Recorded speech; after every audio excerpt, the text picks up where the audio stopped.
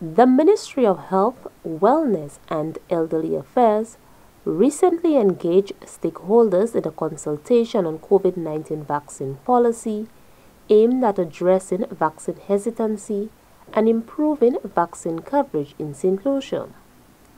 Chief Medical Officer Dr. Sharon Belma George says she is very pleased that the consultation provided an opportunity for the public to be involved in the decision-making process as to foster acceptability of the COVID-19 vaccine. The majority of the consultation was giving us a chance to listen to the voice of the various stakeholders.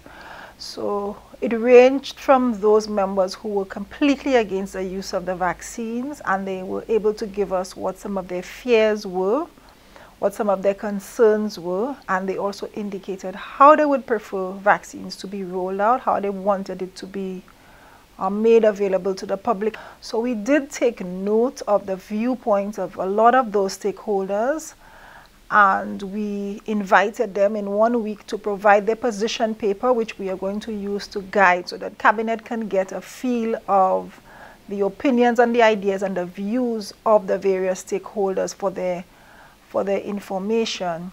Anatomical pathologist Dr. Stephen King says he was delighted to participate in this consultation and to hear the feedback from the public. It went through a whole series of emotions. There was a lot of disagreement, a lot of conversation. But I think what is important, because none of us have the absolute truth. And it's only together that we can find the best way forward.